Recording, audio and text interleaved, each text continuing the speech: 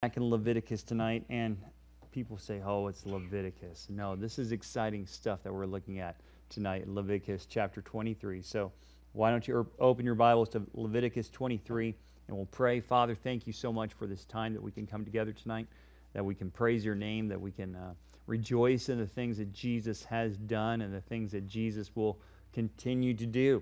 And we look forward to the day that we do see him face to face. And until that day, Lord, help us still look to our Jesus even now, our living Savior. Thank you. Thank you for sending him for us. Teach us, Lord, by your word. We ask this in Jesus' name. Amen. And I'm going to take the time right now to silence my cell phone because I didn't realize that was still on. So there we go. I set the example, so you silence your cell phones too. Leviticus chapter 23 tonight. Hope you have your Bibles open to that. You know, we like family times, and scheduled family times are important. As much as we would like that, you know, that our times with our families would just spring out of nowhere, and we would just have all kinds of time with our loved ones apart from the calendar, reality dictates the need that we actually have to schedule some of this time in. If we don't purposefully, intentionally spend and schedule time with our family, then, you know, it often just does not happen. Many of you guys know that for our family, it's Friday nights. Friday nights have always been our time that we set aside for our family night. That's the reason why we typically don't go anywhere despite invitations on Friday night. Unless you're getting married or getting buried, that's pretty much the only times we'll leave on a Friday night to go and do church things. That's our family night. And if we do that with our families, then it should come as no surprise that God does that with his own, as seen with the children of Israel. The God who dwelled among his people at his tabernacle set time aside in the calendar to spend time with the people among whom he dwelled. More to the point, God not only did that for them, but he commanded his people to put appointments in their weekly calendars and their annual calendars to spend time with him. After all, God was already there. It was the hearts of the people that had a tendency to wander, even though God was right there in the midst, just like it is with us. And so this is really what the feasts were about, this scheduled time with the Lord. Now, to catch us up where we are, having given instruction to the Hebrews on, you know, the regular sacrifices, having given instruction to the Hebrews on God's standard on holiness and cleanliness and God's expectation for priestly homes, he turns his attention in these kind of closing chapters to priestly acts. He's starting to wind down the book of Leviticus. It's going to take us several chapters to get there, but we're on their way. And he starts to wind it down here. You might remember, although that the book does have a lot of instruction to the Levitical priests from the tribe of Levi, it's not really so much the book a handbook to priests as it is a description of God's holiness and how God's people can worship him in holiness. And part of this instruction includes the various feasts of Israel. Now, there have been a lot that was written regarding worship, a lot that was written regarding sacrifices, but there were other times when God called the nation to worship as a whole. It wasn't just individual Hebrews coming to God, it was the corporate nation of Israel. And God mercifully, in his grace, desired and wanted to meet with the nation. And so these feasts were his chosen way of how to do it. Through the feast, God invites his people to meet with him, and because of his grace, he actually did it. Now, if that's all there was, there would be reason enough to study the Feast of Israel. If all we had about the feast was a basic listing in our Bibles, that would be worthy of study just because this is the Word of God. But there's more, because the Feast of Israel have a direct tie to the work of Jesus and God's plan for the church and Israel as we know together, we are together his covenant people. The Feast of Israel reveal God's plans for the ages, and his plan is wonderful. And what we'll see is that Jesus fulfills it all. In the end, what we see of the feast relationship to Jesus is really the same thing we see to ancient Israel. God wants to meet with his people, and he gives us the invitation and the grace to do it. So we ask ourselves as we prepare to get into this tonight, will we do it? Are we going to meet with God? How do we do it? We'll see it kind of in three sections here. First, we'll meet with God and remember Jesus regularly. We'll remember what Jesus has done, and then we'll remember what Jesus will do. It actually starts off, though, with just a brief word of introduction, verses 1 and 2. And the Lord spoke to Moses, saying, Speak to the children of Israel, and say to them, The feasts of the Lord, which you shall proclaim to be holy convocations, these are my feasts. First things first, and that's the fact that we need to provide here some definitions. If we are going to talk repeatedly about feasts and convocations, and we are, this particular word for feast is used 6 times in Leviticus chapter 23. This particular word for convocations is used 11 times in this chapter. If we're going to use those words so often, we ought to know what they mean. Well, this first word for feast refers not so much to a meal. It really refers to an appointed time. It could be a specific place. It could refer to a set calendar-based festival. But overall, it refers to an appointed meeting, an agreed upon time, moed. This word feast that we have here, it's really, you could say these are the appointed times of God to Israel. The second word, convocations, is derived from a Hebrew word meaning to call or to proclaim or even to read. And this refers to an assembly or a reading almost exclusively for religious reasons. That's what this convocation was. So you put it together and we find specific times designated in the calendar for God's people to be gathered together and gathered around and according to God's word. These feasts are more than just national holidays in the lives of the Israelites. They're to be holy times of worship dedicated unto God. And even when we think of the English term holiday, originally that refers to a holy day. Now we've tended to lose that in our own culture. Instead of celebrating the work of God on holidays, we celebrate the joy in our barbecue grills. Now, nothing wrong with that, and the fact that there's nothing wrong with joy or celebration. Many of the Hebrew feasts were filled with joy, meant to be festivals of rejoicing, but there's quite a bit wrong with it when our Lord God isn't invited to be a part of those times. Christmas, as we know, has become about Santa Claus, gifts and food. Easter has been about bunnies and chocolate. You know, we might expect people to forget the reasons behind Thanksgiving and Memorial Day, as sad as it is when people do forget the reasons behind those days. But even with what should be explicitly Christian holidays, the holy is left out, and it's just a day. If God set aside time for his people to worship him, guys, that's something to be treasured.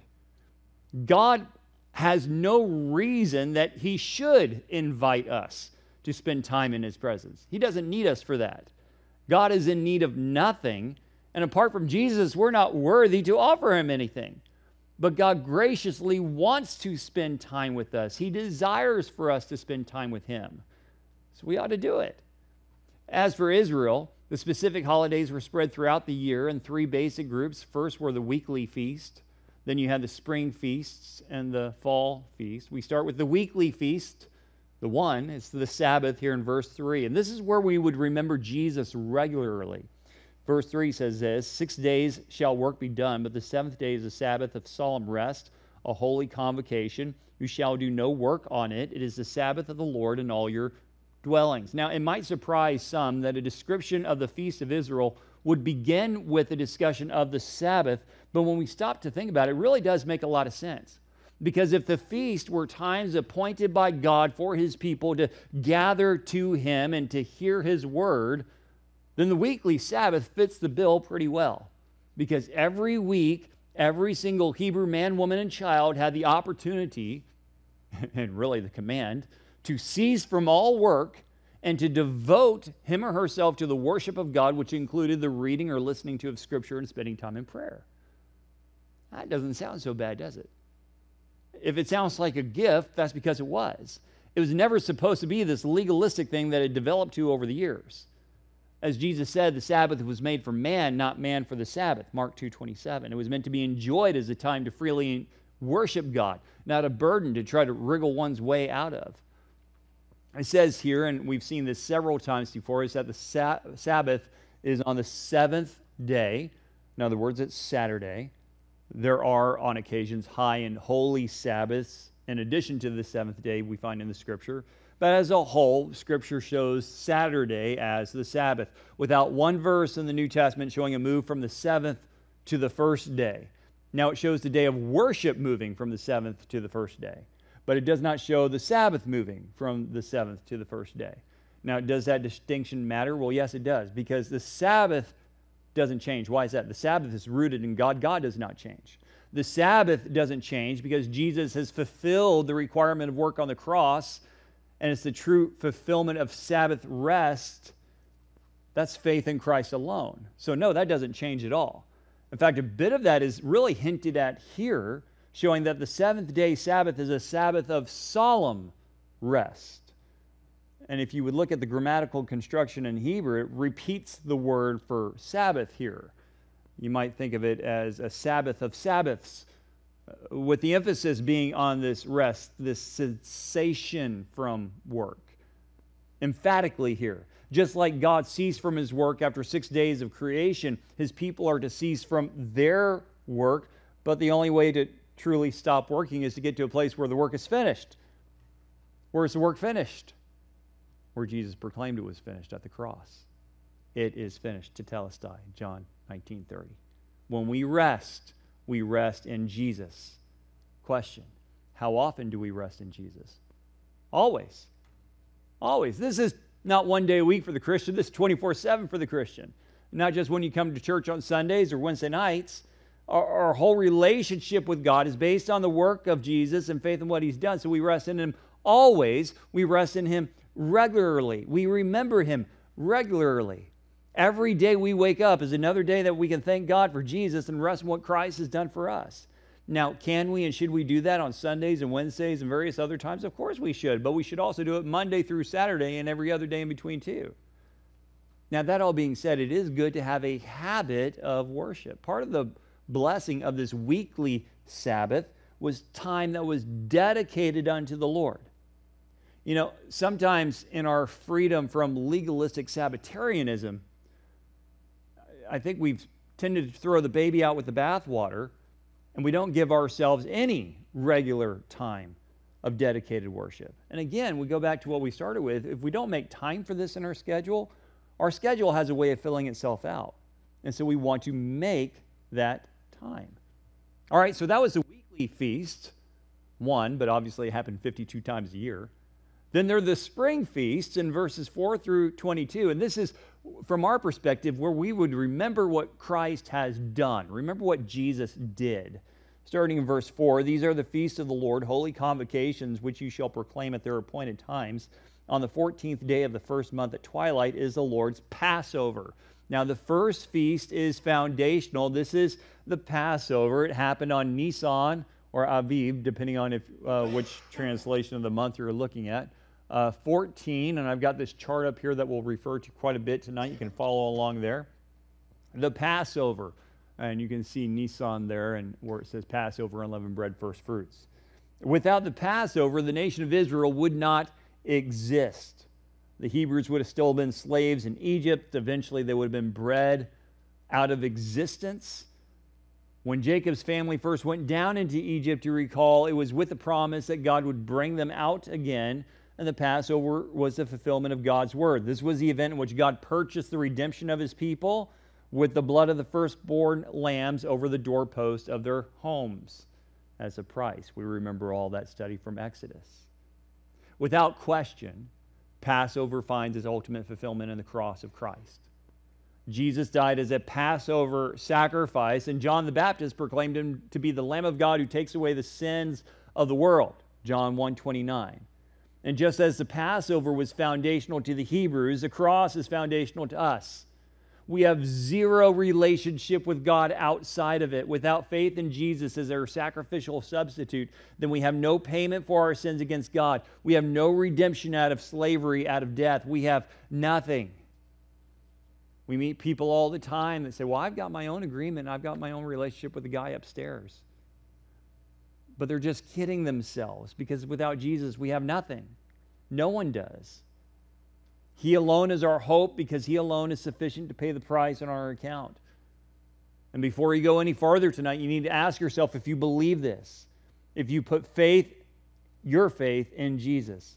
You believed in him alone as the sacrifice for your sins, your Passover lamb. Second feast follows straight on the heels of the first. It's often incorporated with it, verse 6. And on the 15th day of the same month is the feast of unleavened bread to the Lord.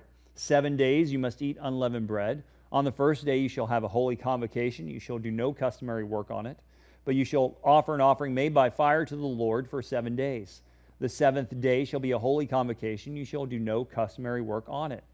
So Nisan 15 through 22 is unleavened bread.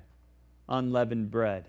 In the days leading up to Passover, you might recall God commanded the Hebrews to purge their homes of all leaven, of all yeast. Now, we know that many times yeast or leaven is a picture of sin in the Bible due to how easily it grows. Paul's referenced this a few times in the New Testament when he says a little leaven leavens the whole lump, as he mentioned in Galatians 5, verse 9.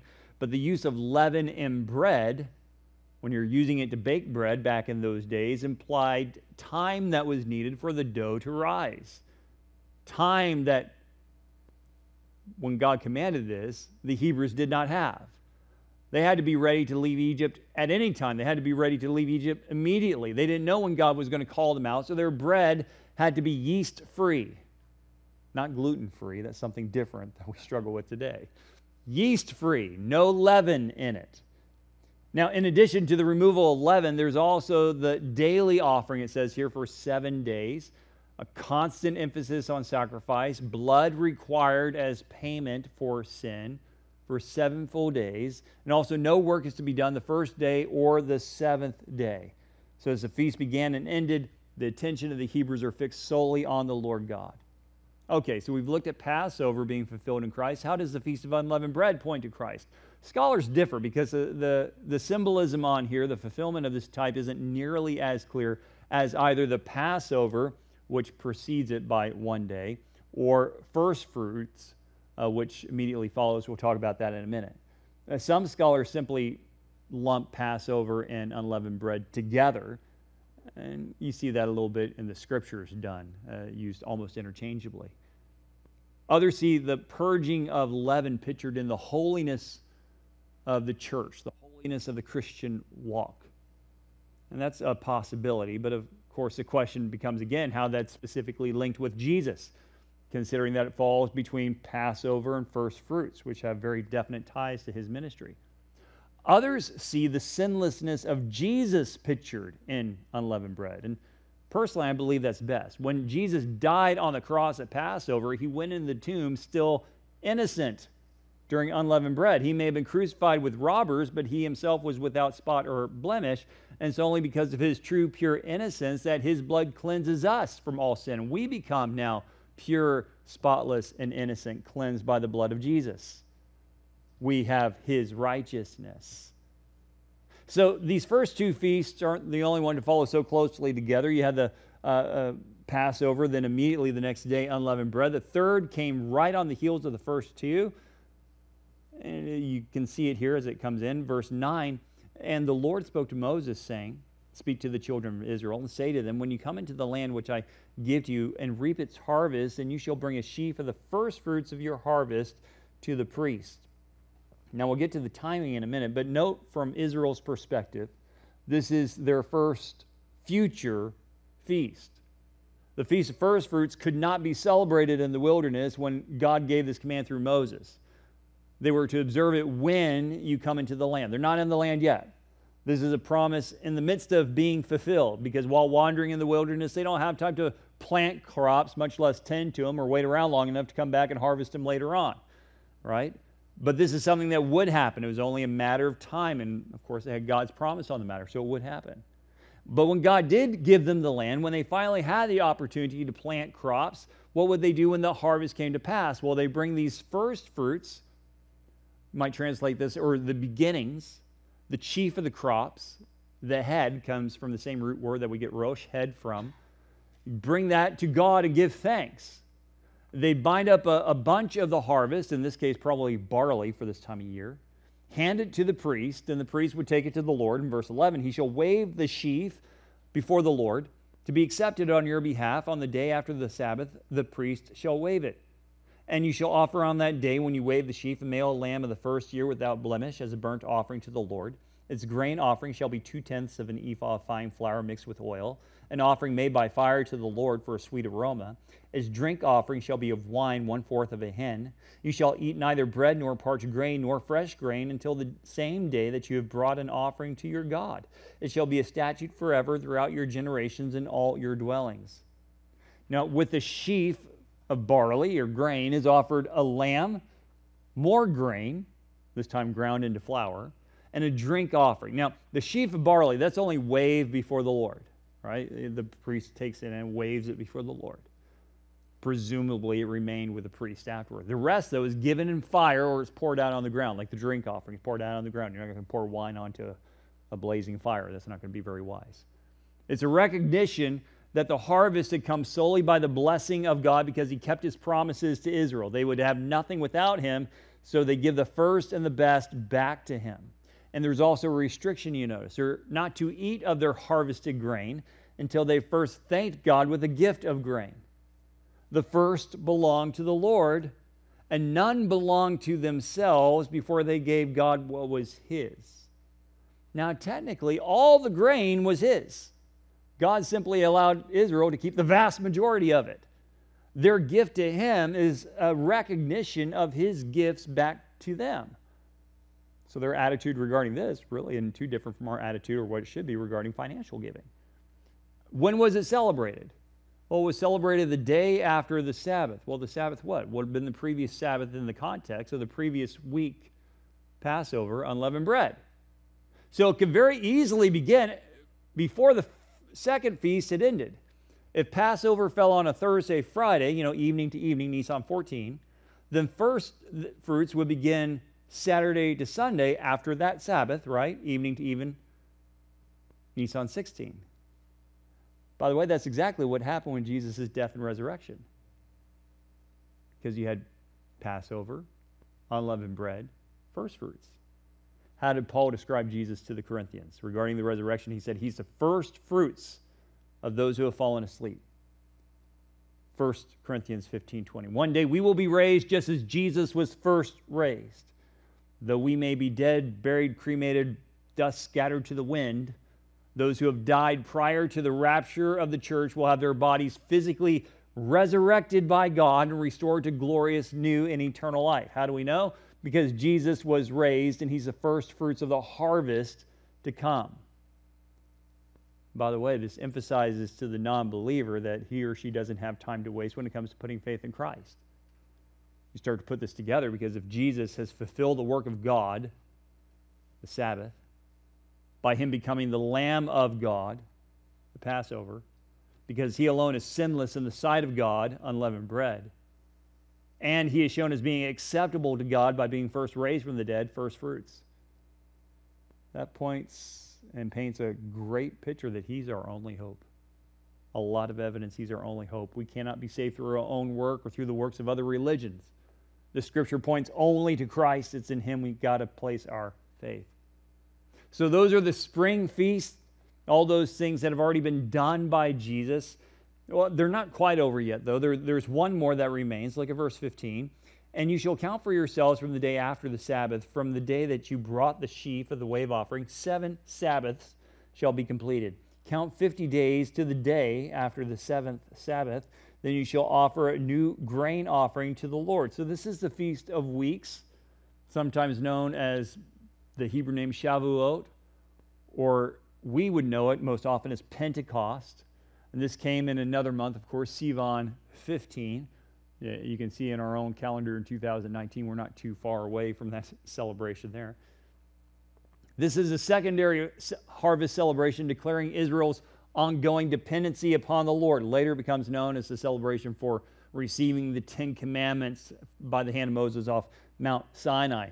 Now, it is certainly possible that Moses did receive the law from God on the same day, but honestly, from the scriptures, we're not told when that happened. All the text specifically describes about Pentecost in the Old Testament is that this is a new grain offering or a secondary spring harvest festival. The harvest of barley was celebrated earlier. This would have been the harvest of wheat in this time of year. Verse 17, you shall bring from your dwellings 2 wave loaves of 2/10 of an ephah. They shall be of fine flour. They shall be baked with leaven. They are the first fruits to the Lord. And you shall offer with the bread 7 lambs of the first year without blemish, 1 young bull, 2 rams. They shall be as a burnt offering to the Lord with their grain offering and their drink offerings, an offering made by fire for a sweet aroma to the Lord. Then you shall sacrifice 1 kid of the goats as a sin offering and 2 male lambs of the first year as a sacrifice of a peace offering. The priest shall wave them with the bread of the first fruits as a wave offering before the Lord with the 2 lambs. They shall be holy to the Lord for the priest. And you shall proclaim on the same day that it is a holy convocation to you. You shall do no customary work on it. It shall be a statute forever in all your dwellings throughout your generations. Now we see here some interesting developments from the earlier feasts. Here, there's not just a single sheaf of just cut grain stalks brought to the Lord. We have 2 loaves of fully cooked bread and leavened bread at that. This is with leaven. Here the emphasis is not on purging out the yeast, it's the acknowledgement of the yeast in the daily food of the Hebrews. Additionally, there's a lot of animal sacrifices. There's 10 animals brought together for burnt offerings, and with that they've got their accompanying grain and drink offerings, flour that's going to be burned on the altar and wine that's going to be poured on the ground. And then there's 3 additional animals as sin and peace offerings. 13 animals altogether, plus the other flour and the wine. This is an expensive feast for the average Hebrew. Why so much sacrifice? Because God's blessing comes through blood. And all blood that's shed in the Old Testament is indicative of the blood of Jesus. Understand that even when we're not thinking of our initial salvation, like Passover or the cross, we'll call our minds. Even if we're just thinking of our ongoing relationship with God, all of that still is due, what? Solely to the cross. We can never forget the blood that was shed for us. And so blood is shed over and over and over again in the Old Testament, constantly reminding them of the price of sin, reminding us of Jesus and the cross for us.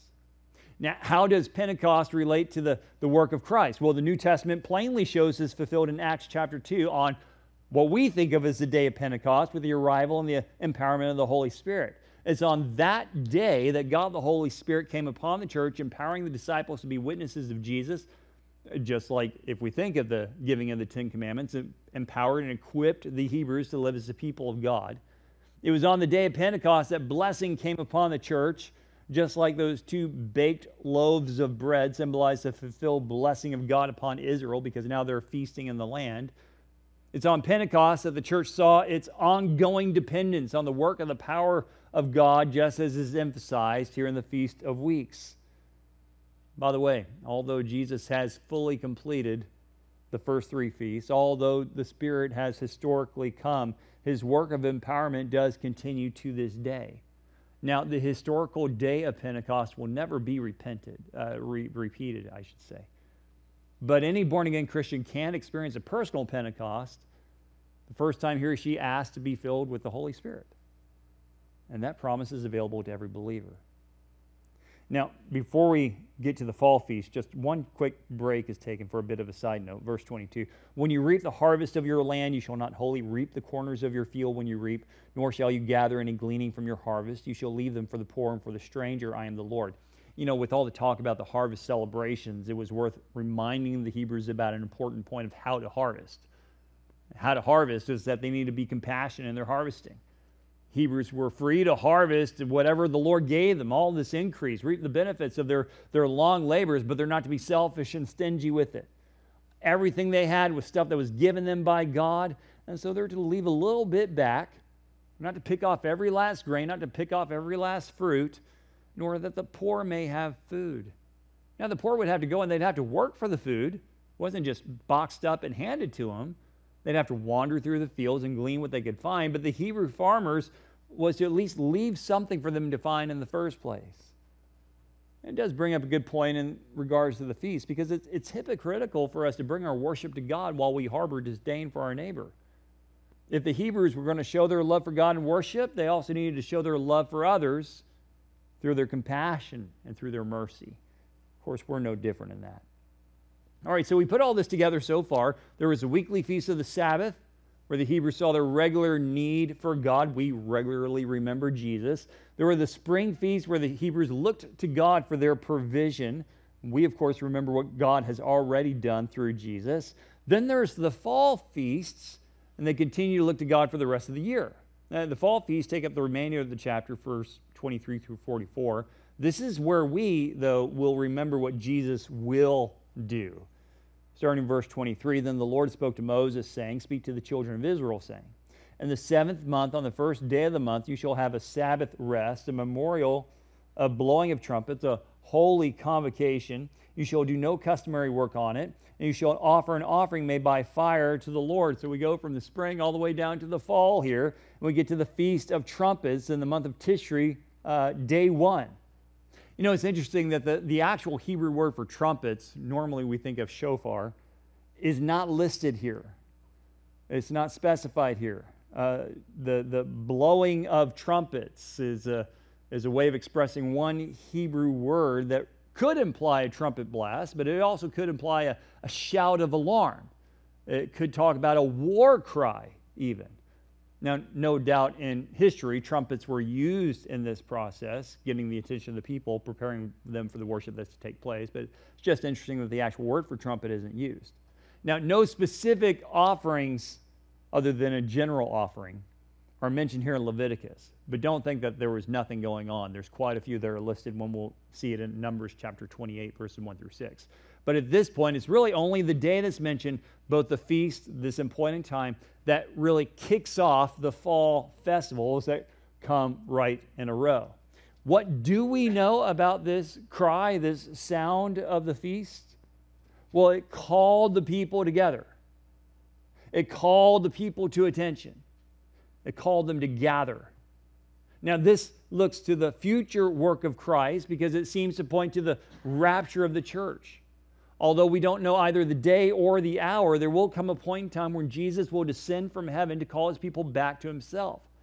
Whether we be dead or alive, we will go to meet the Lord in the air. Paul writes to the Thessalonians, 1 Thessalonians 4, 15 through 17, for this we say to you by the word of the Lord, that we who are alive and remain until the coming of the Lord will by no means precede those who are asleep.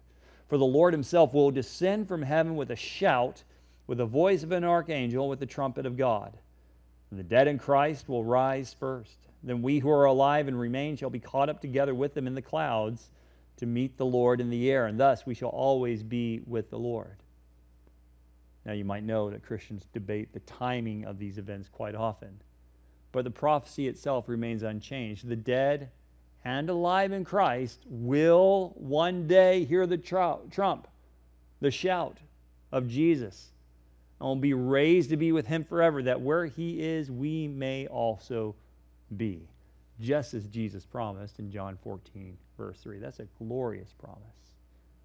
The Feast of Trumpets. 10 days following the Feast of Trumpets comes the next feast, verse 26. And the Lord spoke to Moses, saying, also the 10th day of the 7th month shall be the day of atonement. It shall be a holy convocation for you. You shall afflict your souls and offer an offering made by fire to the Lord. You shall do no work on that same day, for it is the day of atonement, to make atonement for you before the Lord your God. For any person who is not afflicted in soul on that same day shall be cut off from his people. And any person who does any work on that same day, that person I will destroy from among his people. You shall do no manner of work. It shall be a statute forever throughout your generations in all your dwellings. It shall be to you a Sabbath of solemn rest, and you shall afflict your souls on the 9th day of the month at evening. From evening till evening you shall celebrate your Sabbath. Talking here about the Day of Atonement, Tishri, day 10. Now, much has already been written about the ceremonies of the Day of Atonement. We saw that back in Leviticus chapter 16. So we're not going to revisit all of those right now. Here the emphasis isn't so much on what the priests need to do that day and all those rituals and ceremonies. It's what the people should be doing. What should the attitudes of the people be? This is intended as a day of humbling, a day of affliction. Now, other feasts were times for celebration and joy. We'll get to one of those when it comes to the tabernacle. But this was a time for reflection. And there were consequences for neglecting this reflection. If there was no humbling, God said, I'm going to cut you off. If there's no humbling, there's no blessing. If there's no humbling, there's no relationship with God. The Day of Atonement was that important. It was pictured as being crucial to Israel's ongoing relationship with God. As crucial with that as Passover was with their beginning of the relationship with God. The idea is for them to have one full day of affliction without any work of any kind. The people are to cease from their work to remember God's work. There was a price for their sin, and that price was paid by God. Now, question. If Passover already points to the sacrificial work on the cross, why does the Day of Atonement seemingly do something similar? Because the cross is that central to our faith. Without Jesus dying on the cross, we have nothing with God. It's only through Jesus' death on the cross that we can meet with God at all and know Him as our Heavenly Father. So there can never be too much emphasis on the cross. People will have a lot of complaints about my preaching, I know. But the moment I hear too much preaching about the cross, that's a complaint I can ignore. There can never be too much preaching and emphasis on the cross. By the way, is there a parallel of the Day of Atonement to the future? Yes, there is actually. We see it in the day of the Great Tribulation. You know, the time of the Great Tribulation is also known in the Scripture as the day of Jacob's trouble, Jeremiah 30, verse 7. You know, the church, most pre-tribulational people like myself believe the church will be raptured away from earth to be with Jesus. The nation of Israel, though, will remain to finally come to faith, for one, and also to witness of God to all the world. And they, with all the other believing Gentiles that come to faith through their witness, they'll endure the days of hardship of the Great Tribulation. And when Jesus returns, they will rejoice, but the Scripture also tells us that they'll mourn. When writing of the future tribulation, the prophet Zechariah quotes God, the oracle of God, and he says this, Zechariah 12, verse 10, "I will pour out on the house of David and on the inhabitants of Jerusalem the spirit of grace and supplication, and they will look on me whom they pierced.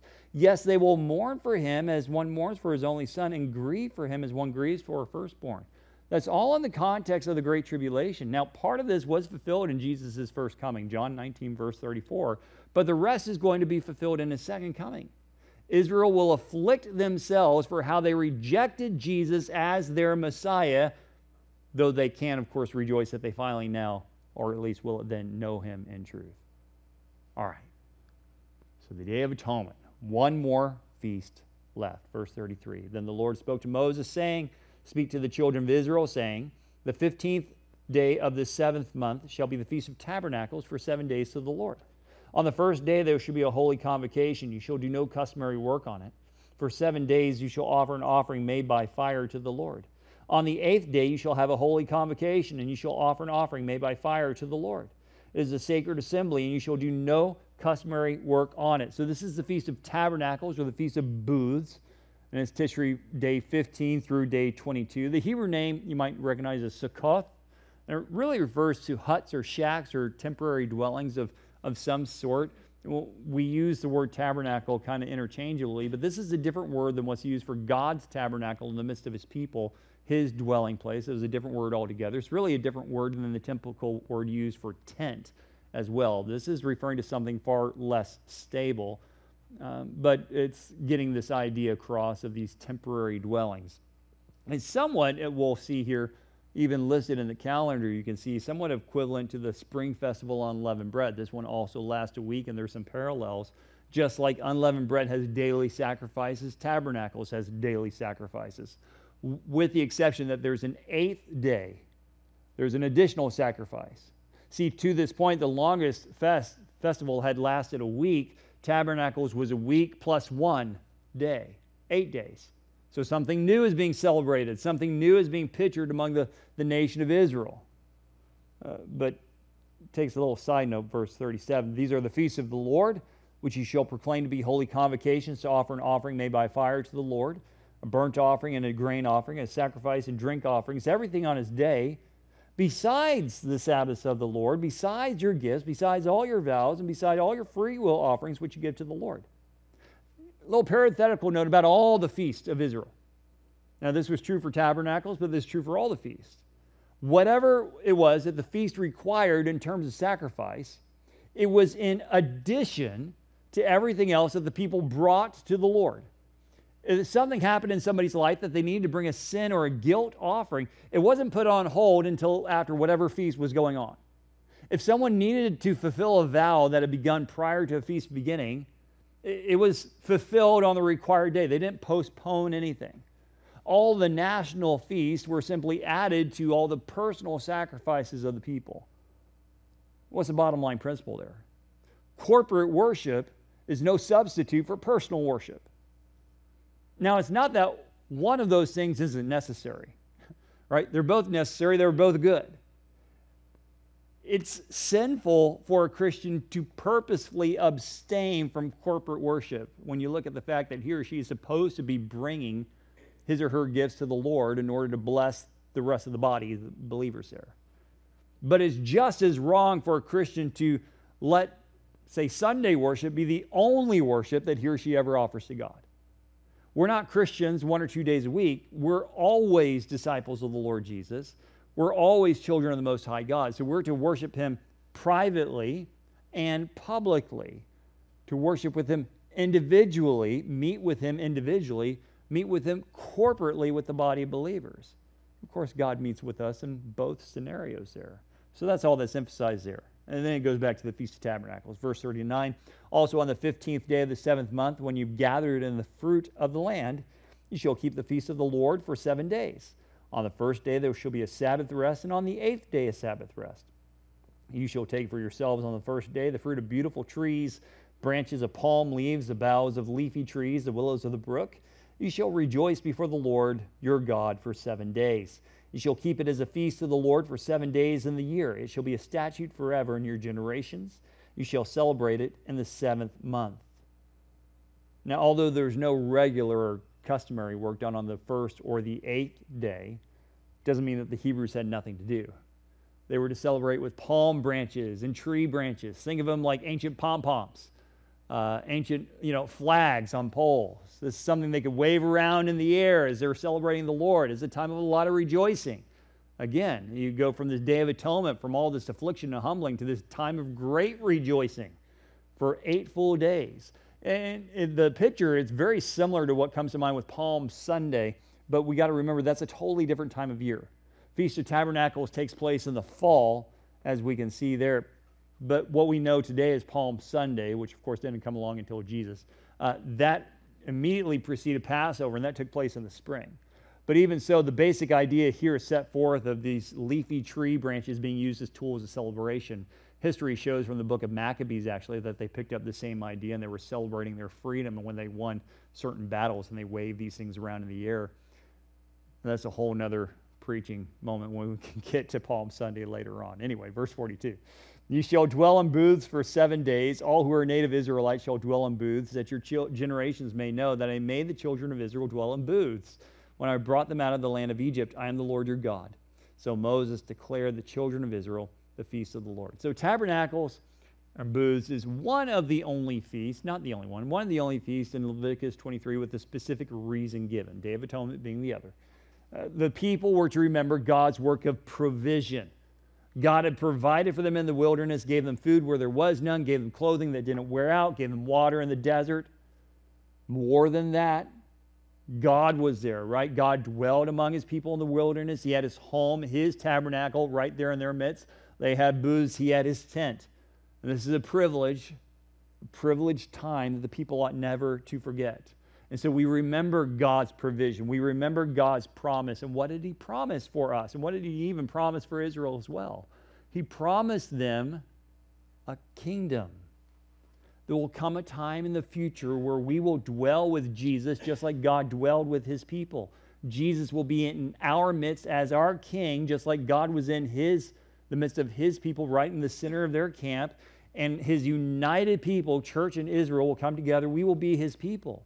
The millennial kingdom is going to be glorious. And the best part about the millennial kingdom is that it's only the beginning. Because the glories that start there, when Jesus is reigning and ruling among us, are going to be transformed and last into all eternity. Guys, God wants to meet with His people, so we want to meet with Him. And He's given us the way to do it. He gave it here to Israel. He gave the Sabbath that they would remember him regularly, so we remember Jesus regularly. Every opportunity we get, we rest in him. There's the spring feast where we remember what Jesus has done. He had Passover where we remember the cross and our redemption. There's unleavened bread where we remember Jesus' sinlessness and the righteousness that he's given us. We remember first fruits, Jesus' resurrection, our resurrection to come because Jesus is risen from the grave. We remember Pentecost where Jesus gave the Spirit and he's empowered us to be his witnesses. Then there's those fall feasts where we think about what Jesus will do, the Feast of Trumpets and that future gathering, the rapture of the church where we'll go to meet our Jesus in the air. The Day of Atonement, this future affliction, but when Jesus comes back. And then, of course, Tabernacles, when we will dwell forever with him. Do you meet with God in worship regularly? Do you remember what he's done? Do you remember his future promises? Are you putting time aside in your schedule with God? You know, that seems like such a minor thing, but it really has major impact in our lives, doesn't it? Because when we don't schedule time with God, it too easily goes away. You know, you think God gave everything for us when he gave us his son, Jesus.